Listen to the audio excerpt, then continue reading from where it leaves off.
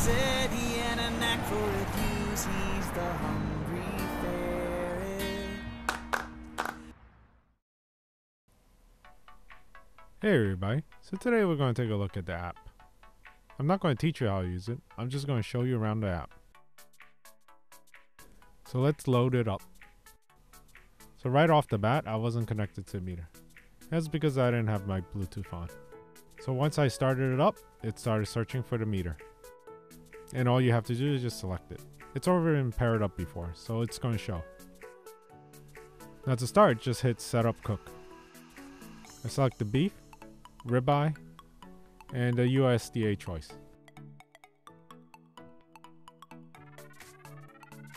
So now it's reading all the 3 temperatures. I have my internal. Oop.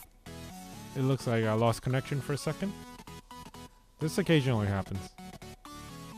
Especially if it's through a metal door or slot or something. So back to what I was saying. I have the internal temperature, I have the target temperature, and then I have the ambient. So ambient temp is a little low, so I might not be able to tell you the full cook time. But typically in a normal setup, it will be able to tell you if it's like above 200 degrees. Also notice on the graph there's 3 triangles. And those 3 triangles correspond to the 3 temps inside the app. Now you can set different alerts. You can set an alert for when the ambient temperature is below a certain degrees, and when it rises. And you also can set other time temperature alerts. This is especially good for a manual smoker. Now you could see the estimated time cooking or the time elapsed. Then again, it's probably just not showing it because the ambient temperature is very low. Now if you hit back, you can see all the other meters you would have.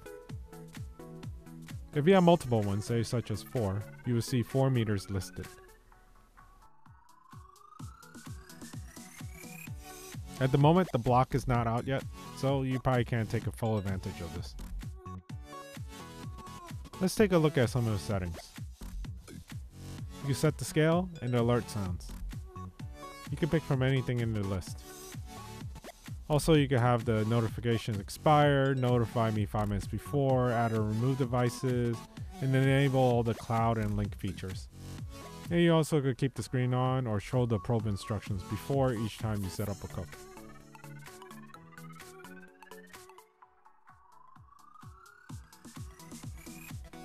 If you go into help, you can see all the videos that they have on instructions on how to use the meter.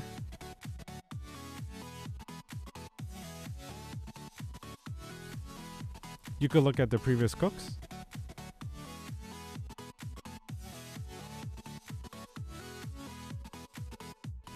You can also see the recipes that Meters has posted.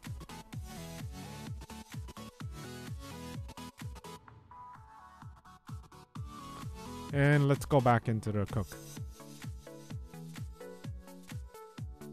One cool feature is the temperature graph. You can see the ambient and the internal temperatures. This is displayed in real time.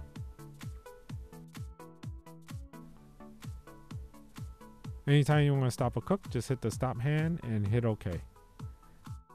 And I'm going to show you some other guided cooks here.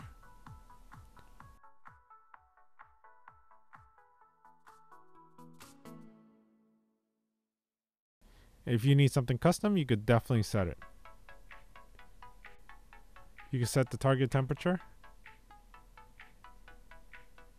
name the cook, and apply alerts. This is especially helpful and more unique, or if you have your own preferred temperature.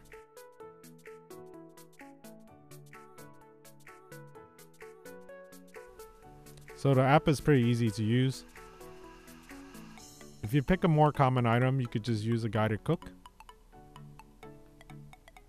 But at the same time, it's not difficult to do a custom one. When you get a chance, please subscribe. Thanks for watching. See you next time.